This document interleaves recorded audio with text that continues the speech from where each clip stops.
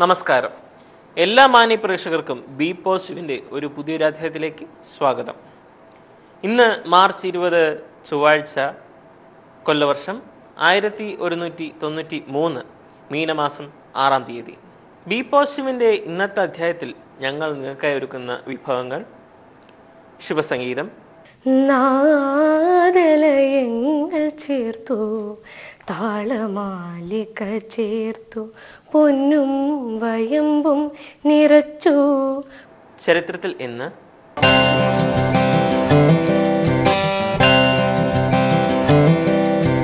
Family doctor. തലച്ചോറുകളുടെ മുഴകൾ എന്ന് പറയുമ്പോൾ തന്നെ നമുക്ക് കുറച്ചൊരു പേടിയുണ്ടാക്കുന്ന ഒരു കാര്യമാണല്ലോ. വഴിത്തിരിവ്. ഒരാൾക്ക് സ്വന്തമായി ഉണ്ടായിരുന്ന ഒരു കൃഷിയിടം ഇടയ്ക്ക് കുറച്ച് പൈസയുടെ ആവശ്യം വന്നപ്പോൾ, മാത്രമല്ല എന്തിനാണ് ഇങ്ങനെ ഒരു കൃഷിയിടം കിടക്കുന്നത്, ഞാൻ അതിലേക്ക് വലിയ കൃഷി ചെയ്യുവാനോ അല്ലെങ്കിൽ ആ ഭൂമിയിലേക്ക് പോകുവാനോ ഒന്നും പോകുന്നില്ല എന്ന രീതിയിലൊരു തോന്നൽ വന്നപ്പോൾ അത് വിൽക്കാൻ വേണ്ടി അദ്ദേഹം തീരുമാനിച്ചു. ഇപ്പോൾ നമ്മുടെ കോളേജ് യുവജനോത്സവമൊക്കെ വരാൻ പോവാണ് അല്ലേ? അപ്പോൾ എല്ലാവരും അതിൻ്റെയൊക്കെ തിരക്കിലായിരിക്കും. കോളേജുകളിലൊക്കെ സന്ദർശിച്ചപ്പോൾ അറിയാൻ സാധിച്ചതെന്ന് പറഞ്ഞാൽ എല്ലാവരും സ്കിറ്റിനും നാടൻ പാട്ടിനും എല്ലാത്തിനൊക്കെ പ്രാക്ടീസിനൊക്കെ ഇറങ്ങുകയാണ്. അപ്പോൾ ഞാൻ ഇടയ്ക്ക് ഒരു കോളേജിൽ പോയപ്പോൾ അവിടെ നാടൻ പാട്ടിൻ്റെ ഒരു പ്രാക്ടീസ് ഞാൻ കണ്ടു. അപ്പോൾ ഞാൻ അതിങ്ങനെ കുറച്ച് നേരം കേട്ടു നിന്നപ്പോൾ ഞാൻ അങ്ങനെ ആലോചിച്ചു, ഇത്രയും നല്ല മനോഹരമായ ഒരുപാട് നാടൻ പാട്ടുകൾ നമുക്കുണ്ടല്ലോ, നമ്മുടെ മലയാളത്തിനുണ്ടല്ലോ എന്ന് ആലോചിക്കുമ്പോൾ കുറച്ച് അഹങ്കാരമൊക്കെ തോന്നി. കാരണം നല്ല മധുരമാർന്ന വരികൾ, നല്ല നല്ല ഈണങ്ങൾ, അതൊക്കെ കേൾക്കുമ്പോൾ നമുക്കൊരു എന്താ പറയുക, നമുക്ക് തന്നെ ഒരു ഉന്മേഷവും സുഖമൊക്കെ തോന്നുന്നൊരു കാര്യമാണ് അല്ലേ? അപ്പോൾ നാടൻ പാട്ടുകൾ എന്ന് പറയുമ്പോൾ നമുക്ക് ആദ്യം ഓർമ്മ വരുന്നത് എന്ന് പറയുന്നത് നമ്മളെ വിട്ടുപിരിഞ്ഞ കലാഭവൻ മണി എന്ന അതുല്യ പ്രതിഭ. അദ്ദേഹം നമ്മളെ വിട്ടുപിരിഞ്ഞിട്ട് 2 വർഷം തികയാണ്.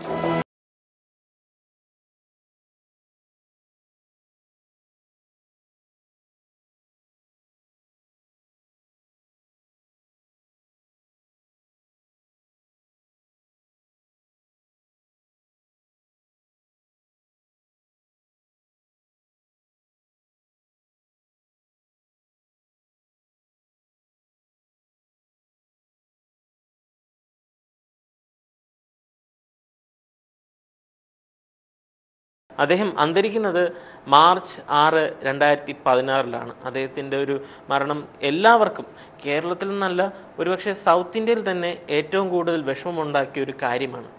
നാടൻ പാട്ടിൻ്റെ കുലപതി എന്ന് നമ്മൾ ആരെന്ന് ആലോചിക്കുമ്പോൾ നമുക്ക് ആദ്യം വരുന്ന പേര് CJ കുട്ടപ്പനായിരിക്കും. പക്ഷേ നാടൻ പാട്ട് ഇത്രയും ജനകീയമായത് ഒരുപക്ഷെ കലാഭവൻ മണി എന്നൊരു അതുല്യ പ്രതിഭയുടെ ഒരു കഴിവ് തന്നെയായിരിക്കും അല്ലേ? അപ്പോൾ ഒരുപാട് നല്ല നല്ല പാട്ടുകൾ ഇപ്പോൾ നമ്മുടെ നാട്ടിൻപുറത്ത് ചെന്നാലും ശരി, നമ്മുടെ അയൽവക്കത്തുള്ള ഓട്ടോ ഓടിക്കുന്ന ചേട്ടൻ്റെ വണ്ടിയിൽ പോലും നമ്മൾക്ക് അദ്ദേഹത്തിൻ്റെ പാട്ടായിരിക്കും കേൾക്കാൻ സാധിക്കുന്നത് അല്ലേ? അപ്പോൾ പാട്ടിനെ കുറിച്ച് പറഞ്ഞപ്പോൾ നമ്മുടെ ആദ്യത്തെ സെഗ്മെൻ്റ് എന്ന് പറയുന്നത് പ്രേക്ഷകർ നല്ലൊരു പാട്ട് ഞങ്ങൾ ഒരുക്കി വച്ചിരിക്കുകയാണ്. നമുക്ക് നല്ല ഒരു പാട്ട് കേട്ടിട്ട് തിരിച്ചു വരാം. നമ്മുടെ ആദ്യത്തെ സെഗ്മെൻറ്റ് ശുഭസംഗീതം.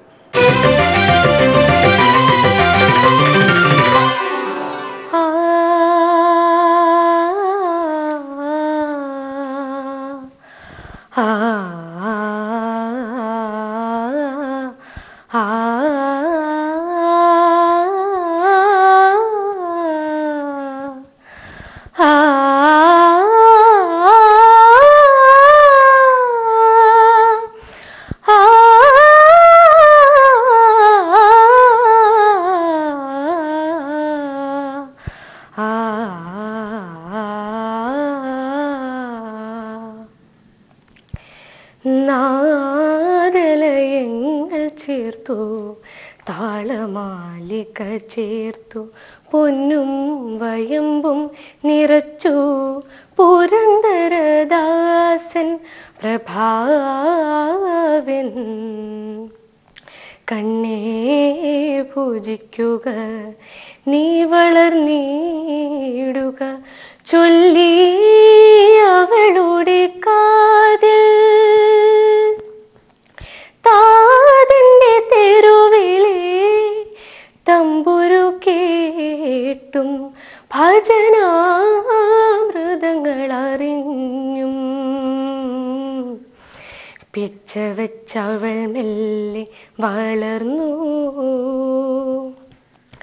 ദക്ഷിണ ഭാരത സംഗീതം സംഗീതം സംഗീതം നാദലയങ്ങൾ ചേർത്തു താളമാലിക ചേർത്തു. ചരിത്ര സത്യങ്ങളിലേക്ക് ഒരു തിരിഞ്ഞുനോട്ടമാണ് ഇനി നമുക്ക് കാണാം. ചരിത്രത്തിൽ ഇന്ന്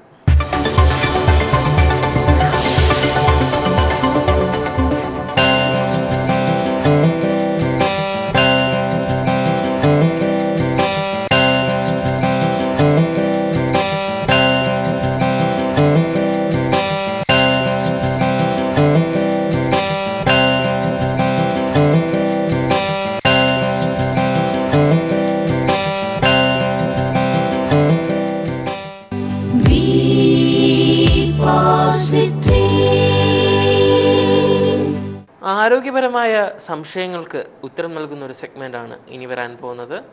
ഡോക്ടർ മാർത്താണ്ഡപിള്ള അവതരിപ്പിക്കുന്ന ഫാമിലി ഡോക്ടർ.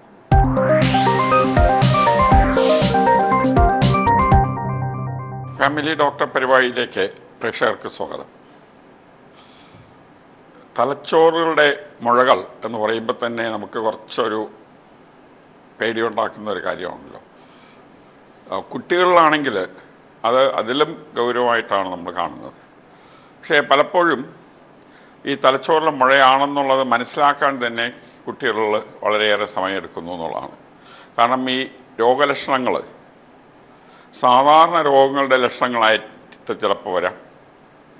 ചിലപ്പോൾ ഛർദിലായിട്ടോ വണ്ണക്കുറവായിട്ടോ ദഹനക്കുറവായിട്ടൊക്കെ തോന്നാം. ചിലപ്പോൾ അമിതമായിട്ടുള്ള വണ്ണം പെട്ടെന്നൊരു കുട്ടിക്കുണ്ടാകുന്നു. ഇതും ചിലപ്പോൾ തലച്ചോറിൻ്റെ മുഴയുടെ ലക്ഷണമാകാം. അപ്പോൾ ഇതുകൂടാതെ തന്നെ സാധാരണ നമ്മൾ തലച്ചോറിൻ്റെ മുഴ എന്ന് സംശയിക്കപ്പെടുന്ന രോഗലക്ഷണങ്ങൾ പൊതുവേ പറയുമ്പോൾ തലവേദന, ഛർദിൽ, കണ്ണിൻ്റെ കാഴ്ചക്കുറവ്, പിന്നെ ജന്നി ഉണ്ടാകുക, കൈകാലൊക്കെ വെട്ടലോടുകൂടിയുള്ള അപസ്മാരം ഉണ്ടാകുന്നത്, ആദ്യമായിട്ട് പ്രത്യേകിച്ചും അപസ്മാരം ഉണ്ടാകുന്നത് തലച്ചോറിൻ്റെ മുഴയുടെ ആദ്യ ലക്ഷണം ആയിക്കൂടാന്നില്ല. ഇതുകൂടാതെ സ്വഭാവത്തിൽ കാണുന്ന മാറ്റങ്ങൾ, പല വിധത്തിലുള്ള മാറ്റങ്ങൾ ഒക്കെ കാണാം. അപ്പോൾ ഇതെല്ലാം വലിയ ആളുകളിലാവുമ്പോഴേ, പ്രായമായവരിലാണെങ്കിൽ ഒരുവിധം ഇതൊക്കെ തലച്ചോറിനെ ബാധിക്കുന്ന രോഗത്തിൻ്റെ ലക്ഷണങ്ങളാണെന്ന് നമുക്ക് മനസ്സിലാക്കാൻ സാധിക്കും. പക്ഷേ കുട്ടികളെ സംബന്ധിച്ചോളം ഈ ലക്ഷണങ്ങളുണ്ടെങ്കിൽ പോലും ഇതെല്ലാം തന്നെ പ്രധാന ലക്ഷണങ്ങളല്ല. തലവേദന തന്നെ എടുക്കുകയാണെങ്കിൽ പൊതുവേ തലവേദന നമ്മുടെ തലവേദന അനുഭവിക്കാത്ത വ്യക്തികളാരും തന്നെ കാണൂലല്ലോ. അപ്പോൾ തലയുടെ ഒരു മുഴയുടെ ലക്ഷണമായിട്ട് വരുന്ന തലവേദന അത് കഷ്ടിച്ചൊരു 8% വ്യക്തികളിലായിരിക്കും, അല്ലെങ്കിൽ ഒരു 4% വ്യക്തികളിലായിരിക്കും നമ്മൾ കാണുന്നത്. ആ തലവേദനയ്ക്ക് തന്നെ പ്രത്യേകതയുണ്ട്. അത് രാവിലെ എണീക്കുമ്പോൾ തലവേദനയോടുകൂടിയാണ് എണീക്കുന്നത്. കുറച്ച് കഴിഞ്ഞ് കടുത്ത തലവേദനയാകുമ്പോൾ ഛർദിലുണ്ടാകുന്നു. ഛർദിച്ച് കഴിയുമ്പോൾ തലവേദന കുറയുന്നു. പിന്നെ കുറച്ച് ആശ്വാസമായി. പിന്നെ അടുത്ത ദിവസം രാവിലെ ആകുമ്പോൾ വീണ്ടും ഇതുപോലെ ഉണ്ടാക്കുന്നു എന്നാണ്. പക്ഷേ കുട്ടികളെ സംബന്ധിച്ചോളം തലവേദന ഉണ്ടെങ്കിൽ പോലും അതൊരു ഏറ്റവും പ്രധാനപ്പെട്ട രോഗലക്ഷണമാണെങ്കിൽ പോലും ഈ പറയുന്ന പോലെ രാവിലെ എണീറ്റ ഉടനെയുള്ള തലവേദന, ഛർദിച്ചാൽ അതിന് ശമനം വരുന്നു, അതുപോലുള്ള ഒരു സ്വഭാവം ഒരു 50% ഈ തലച്ചോറിൽ മുഴയുള്ളവരിൽ മാത്രമേ നമ്മൾ കാണുന്നുള്ളൂ എന്നുള്ളതാണ്. ബാക്കി എല്ലാവരിലും കുട്ടികളിൽ നമ്മൾ കാണുന്നത് ഇതുപോലെ രാവിലെയുള്ള തലവേദനയാകാം, അല്ലെങ്കിൽ ദിവസം മുഴുവൻ നീണ്ടു നിൽക്കുന്ന തലവേദനയാകാം, അല്ലെങ്കിൽ വൈകിട്ടല്ലേ രാത്രി ഉണ്ടാകുന്ന തലവേദനയാകാം. അതുകൊണ്ട് ഏകദേശം 20% തലവേദനയുള്ള കുട്ടികളിൽ പലപ്പോഴും കട്ടിയും തലവേദനയും രണ്ടുമുള്ള കുട്ടികളിൽ പലപ്പോഴും നമ്മൾ അത് കൊഴിഞ്ഞി തലവേദനയാണ് അല്ലെങ്കിൽ മൈഗ്രെയിൻ തലവേദനയാണെന്ന് കരുതി അതിനുള്ള ചികിത്സ നൽകാറുണ്ട്. അപ്പം അങ്ങനെയുള്ള തലവേദനയിൽ തന്നെ ഒരു വ്യത്യസ്തത നമ്മൾ കാണുന്നു എന്നുള്ളതാണ്. പിന്നെ പഠന വൈകല്യം, അല്ലെങ്കിൽ നന്നായിട്ട് കളിച്ചുമൊക്കെ ഇരിക്കുന്ന കുട്ടികൾ ക്രമേണ അതിനൊന്നും താല്പര്യം കാണിക്കുന്നില്ല, പെട്ടെന്ന് ദേഷ്യപ്പെടുന്നു, കരയുന്നു, നിർബന്ധം കാണിക്കുന്നു. അപ്പോൾ ഇതുപോലുള്ള ലക്ഷണങ്ങൾ ഇത് സാധാരണ ഏത് കുട്ടിയാണെങ്കിലും നമ്മൾ സാധാരണ ശ്രദ്ധിക്കുന്ന കാര്യങ്ങളാണ്. പക്ഷേ അത് കുറേ കൂടെ നമ്മൾ ശ്രദ്ധയോടുകൂടി നോക്കുകയാണെങ്കിൽ പെട്ടെന്ന് വരുന്ന ഈ മാറ്റങ്ങൾ തീർച്ചയായിട്ടും തലച്ചോറുമായിട്ട് ബന്ധപ്പെട്ട രോഗത്തിൻ്റെ ലക്ഷണമാണോ എന്ന് നമ്മൾ കരുതേണ്ടതാണ്. ഇതിൻ്റെ കൂടെ തന്നെ ഈ സ്വഭാവ വ്യത്യാസം, പഠനത്തിനുള്ള താല്പര്യക്കുറവ്, കാഴ്ചക്കുറവ്, ഇത് മൂന്നും കൂടെ ഒരുമിച്ച് വരുമ്പോൾ അത് തലച്ചോറിനെ ബാധിച്ചിട്ടുള്ള രോഗമാണോ എന്ന് നമ്മൾ ഗൗരവമായിട്ട് തന്നെ സംശയിക്കേണ്ടത് ആവശ്യമാണ്. പിന്നെ സാധനങ്ങൾ തന്നെ രണ്ടായിട്ട് കാണുന്നു. നടക്കാനുള്ള ബുദ്ധിമുട്ട്, പ്രായമായവരെ നടക്കാനുള്ള ബുദ്ധിമുട്ടെന്ന് പറയുമ്പോൾ പല കാരണങ്ങളുണ്ടാകാം, പ്രായത്തിൻ്റെതായിട്ടും തന്നെയാകാം. പക്ഷേ കുട്ടികളിൽ നടക്കാനുള്ള ഒരു ബുദ്ധിമുട്ടെന്ന് കാണുമ്പോൾ അത് നമ്മൾ കുറേ കൂടെ ഗൗരവമായിട്ട് തന്നെ കരുതേണ്ടതുണ്ട്. അപ്പോൾ ഇതുപോലുള്ള ചെറിയ ചെറിയ പ്രശ്നങ്ങൾ സാധാരണ മറ്റുള്ള രോഗലക്ഷണങ്ങളായിട്ട് കരുതാവുന്ന പ്രശ്നങ്ങൾ കുട്ടികളിലാവുമ്പോൾ അത് കൂടുതലായിട്ട് നമ്മൾ കാണുന്നു. ഇത് കൂടാതെ തന്നെ വളർച്ച കുറവ്, സാധാരണഗതിയിൽ വളരുന്ന ഒരു കുട്ടിയെ പെട്ടെന്ന് ആ കുട്ടിയുടെ വളർച്ചയിൽ കുറവ് ഉണ്ടാകുന്നു. പൊക്കം മതിയെ വയ്ക്കുന്നില്ല, പൊക്കത്തിന് തക്ക വണ്ണമില്ല, അല്ലെങ്കിൽ പൊക്കത്തിനേക്കാൾ ഉപരിയായിട്ടുള്ള വിധത്തിലുള്ള വണ്ണക്കൂടുതൽ, വിശപ്പ് കുറവ്, ആഹാരം കഴിച്ചാൽ ഉടനെ ഛർദിലുണ്ടാകുന്നു. അപ്പോൾ ഇതെല്ലാം തലച്ചോറുമായിട്ട് ബന്ധപ്പെട്ട രോഗലക്ഷണമായിട്ട് ആദ്യം കരുതാൻ ചിലപ്പോൾ ബുദ്ധിമുട്ട് കാണും. വയറ്റിൻ്റെ രോഗമായിട്ട് നമുക്ക് പലപ്പോഴും കരുതാറുണ്ട്. പക്ഷേ കൂടുതൽ പരിശോധനകൾ നടത്തുമ്പോൾ ഇത് തലയുമായിട്ട് ബന്ധപ്പെട്ട രോഗത്തിൻ്റെ ലക്ഷണമാണെന്ന് നമുക്ക് ചിലപ്പോൾ മനസ്സിലാക്കാൻ സാധിക്കും. അപ്പോൾ ഈ രോഗലക്ഷണങ്ങളിൽ തന്നെയുള്ള വ്യത്യാസങ്ങൾ, പ്രത്യേകിച്ചും വളർച്ചയിലും അതിലുമൊക്കെ കാണുന്ന മാറ്റങ്ങൾ വളരെ ചെറുതായിട്ടുണ്ടെങ്കിൽ പോലും അത് സൂക്ഷ്മമായിട്ട് നമ്മൾ അത് കാണുകയും വേണ്ടി വന്നാൽ കൂടുതൽ പരിശോധന നടത്തേണ്ടതും ആവശ്യമാണ്. പക്ഷേ തലയുടെ മുഴ എന്ന് പറയുന്നത് നമ്മൾ പേടിക്കാനുള്ള ഒരു കാര്യമല്ല, വളരെ വളരെ അപൂർവമായിട്ടുണ്ടാകുന്ന ഒന്ന് തന്നെയാണ്. ഇപ്പോൾ 10 ലക്ഷം ആളുകൾ എടുക്കുകയാണെങ്കിൽ അതൊരു 12 പേർക്കായിരിക്കും തലയുടെ മുഴ വരാൻ സാധ്യത. കുട്ടികളെ അപേക്ഷിച്ച് അതിൽ നിന്നും വളരെ വളരെ കുറവാണ്. ഇംഗ്ലണ്ട് പോലുള്ള ഒരു രാജ്യത്തിൽ ഏകദേശം 550 കുട്ടികൾക്കായിരിക്കും ഒരു വർഷത്തിൽ തലച്ചോറിന് മുഴ വരുന്നത്. അപ്പോൾ വളരെ അപൂർവമായിട്ട് വരുന്ന രോഗമാണെങ്കിൽ പോലും രോഗലക്ഷണങ്ങൾ പ്രത്യക്ഷമായിട്ട് ഇല്ലാത്ത കാരണം കൊണ്ട് രോഗം നിർണ്ണയിക്കാനുള്ള താമസം കൂടാറുണ്ട്. സാധാരണഗതിയിൽ 2 ആഴ്ച 3 ആഴ്ച കൊണ്ട് നമ്മൾ രോഗത്തിൻ്റെ അല്ലെങ്കിൽ ലക്ഷണങ്ങളുടെ ഗൗരവം കണക്കിലെടുത്ത് പരിശോധനയ്ക്ക് വിധേയമാവുകയാണെങ്കിൽ, കുട്ടികളാകുമ്പോൾ ചിലപ്പോൾ ഒരു 14 ആഴ്ച കഴിഞ്ഞാലും ഇതുപോലുള്ള രോഗലക്ഷണങ്ങൾക്ക് നമ്മൾ ഗൗരവം നൽകാത്തതുകൊണ്ട് രോഗനിർണയം വൈകുന്നു എന്നുള്ളതാണ് നമ്മൾ കാണുന്നത്. ഇക്കാലത്തെ രോഗനിർണയം വളരെ എളുപ്പമാണ്. ഈ രോഗനിർണയം തന്നെ കുട്ടികളെ അപേക്ഷിച്ച് അത് ചെയ്യാനും ബുദ്ധിമുട്ടാണ്. ഇപ്പോൾ ഒരു MRI സ്കാൻ അല്ലെങ്കിൽ ഒരു CT സ്കാൻ അത് ചെയ്യിപ്പിക്കുക കൊച്ചു കുട്ടികളിൽ വളരെ വളരെ ബുദ്ധിമുട്ടുള്ള കാര്യമാണ്. അത് അടങ്ങി കിടക്കാത്തതുകൊണ്ട് പലപ്പോഴും മയക്കുമരുന്ന് തന്നെ കൊടുക്കേണ്ടി വരും, അല്ലെങ്കിൽ മയങ്ങാനുള്ള കുത്തിവയ്പ്പ് നൽകേണ്ടി വരും. അങ്ങനെയൊക്കെ ചെയ്യാൻ സാധിക്കുന്നുള്ളൂ. പിന്നെ അപസ്മാര രോഗം ആണ് ആദ്യമായിട്ട് പ്രത്യക്ഷമായിട്ട് രോഗലക്ഷണമായിട്ട് വരികയാണെങ്കിൽ അവിടെ നമ്മൾ EEG പോലുള്ള ടെസ്റ്റുകൾ ആവശ്യമാകുന്നുണ്ട്. രക്തധമനികളുടെ പരിശോധന, തലച്ചോറിലെ രക്തധമനിയുടെ പരിശോധനകൾ ചില സാഹചര്യങ്ങളിൽ ചെയ്യേണ്ട ആവശ്യമായിട്ട് വരാറുണ്ട്. അപ്പോൾ ഇതുപോലുള്ള പരിശോധനയിൽ പണ്ടത്തെക്കാളും വളരെ എളുപ്പം നമുക്ക് രോഗലക്ഷണം കണക്കിലെടുത്ത് രോഗനിർണയം ചെയ്യാൻ സാധിക്കുന്നു എന്നുള്ളതാണ്. പ്രേക്ഷകരുടെ ജീവിതത്തിൽ വഴിത്തിരിവ് നൽകുന്ന ഒരു സെഗ്മെൻ്റാണ് ഇനി വരാൻ പോകുന്നത്. നമുക്ക് കാണാം. പ്രവീൺ പരമേശ്വർ അവതരിപ്പിക്കുന്ന വഴിത്തിരിവ്.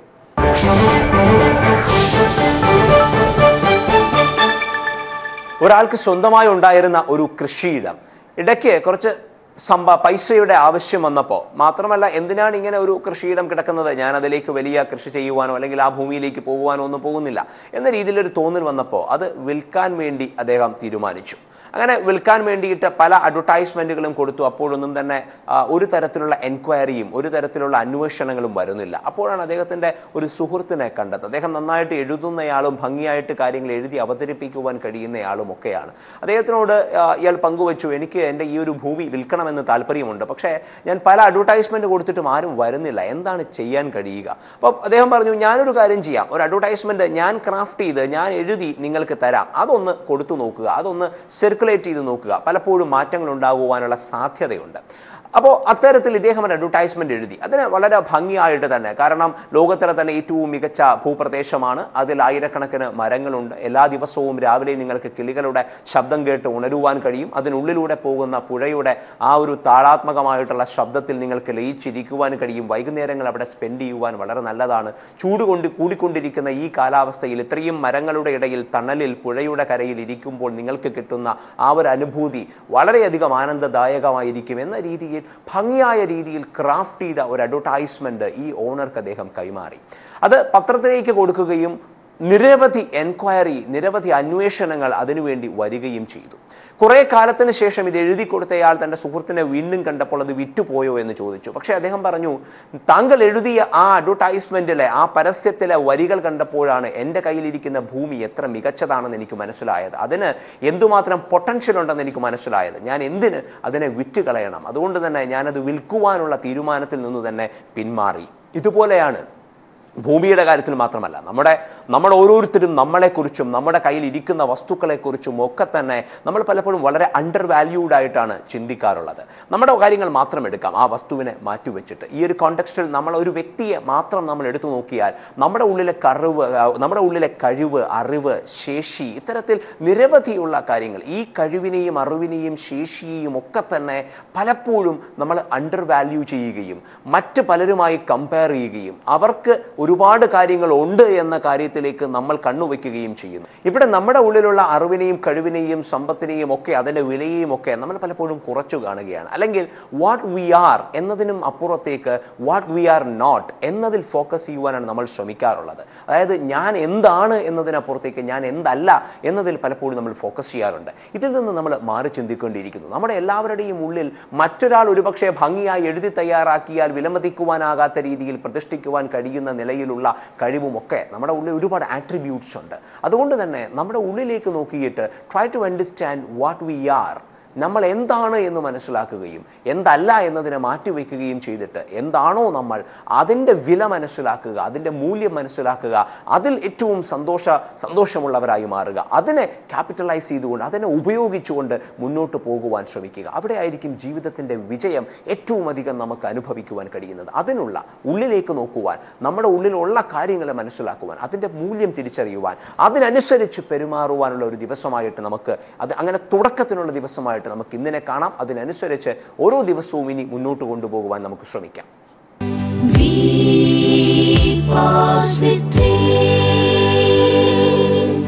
നമ്മളിന്ന് സംസാരിച്ചു തുടങ്ങിയത് നാടൻ പാട്ടിനെ കുറിച്ചും കലാഭവൻ മണിയെക്കുറിച്ചുമാണ് അല്ലേ. അപ്പോൾ അദ്ദേഹത്തിനെയും നാടൻ പാട്ടിനെയും നമുക്ക് ഒരിക്കലും വേർതിരിച്ച് കാണാൻ പറ്റില്ല. കാരണം രണ്ടും ഒരുമിച്ചൊരു ബ്ലെൻഡായി നിൽക്കുന്ന ഒരു കാര്യമാണ്, ഒട്ടും വേർപിരിക്കാൻ പറ്റാത്തൊരു സംഭവം അല്ലേ. അപ്പോൾ അദ്ദേഹത്തിൻ്റെ ഒരുപാട് നല്ല നാടൻ പാട്ടുകൾ, ഏകദേശം ഒരു 100, 150, 500 മേളിൽ നാടൻ പാട്ടുകൾ ഒരു പക്ഷേ അദ്ദേഹത്തിൻ്റെ ആൽബംസ് നമ്മുടെ നാട്ടിൽ അവൈലബിൾ ആണ് അല്ലേ. ഇപ്പോൾ നെറ്റി നോക്കിയാൽ തന്നെ ഒരുപാട് പാട്ട് നമുക്ക് എണ്ണാൻ പോലും സാധിക്കത്തില്ല, ഇങ്ങനെ വന്നുകൊണ്ടിരിക്കുകയാണ് ലിസ്റ്റുകൾ, കലാഭവൻ നാടൻ പാട്ടുകൾ എന്ന് നമ്മൾ സെർച്ച് ചെയ്യുമ്പോൾ. അപ്പോൾ അതൊക്കെ കേൾക്കാൻ തന്നെ നമുക്കൊരുപാട് സന്തോഷം തോന്നും. വളരെ ലളിതമായ വാക്കുകൾ കൊണ്ട് തികച്ചും അർത്ഥവത്തായ വരികളാണ്. ഇപ്പോൾ നമ്മുടെ ചുറ്റുവട്ടം നടക്കുന്ന കാര്യങ്ങൾ, അല്ലെങ്കിൽ നമ്മുടെ അയൽവക്കത്ത് സംസാരിക്കുന്ന ചില കാര്യങ്ങൾ, അതൊക്കെയാണ് ആ വരികളിൽ നമുക്ക് കാണാൻ സാധിക്കുന്നത്. അതൊക്കെ നമ്മുടെ ഒരു റിയൽ ലൈഫ്, നമ്മുടെ ചുറ്റുപാടുമുള്ള റിയലായിട്ടുള്ള ഒരുപാട് ജീവിതങ്ങൾ നമുക്ക് ആ പാട്ടിലൂടെ കാണാൻ സാധിക്കും. അപ്പോൾ അദ്ദേഹം ഇന്നും അദ്ദേഹത്തിൻ്റെ പാട്ടുകളിലൂടെ ജീവിക്കുന്നു എന്നത് ഒരു വലിയൊരു നമ്മൾ ഓർക്കേണ്ട ഒരു സത്യമാണ്.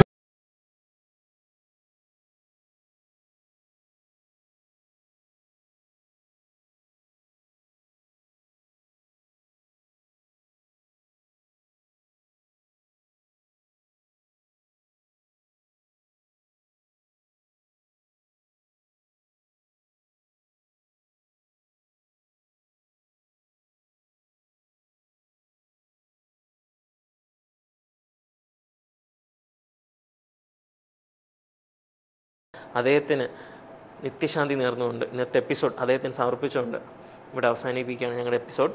വീണ്ടും മറ്റൊരു എപ്പിസോഡിൽ കാണാം. അതുവരെ നന്ദി, നമസ്കാരം.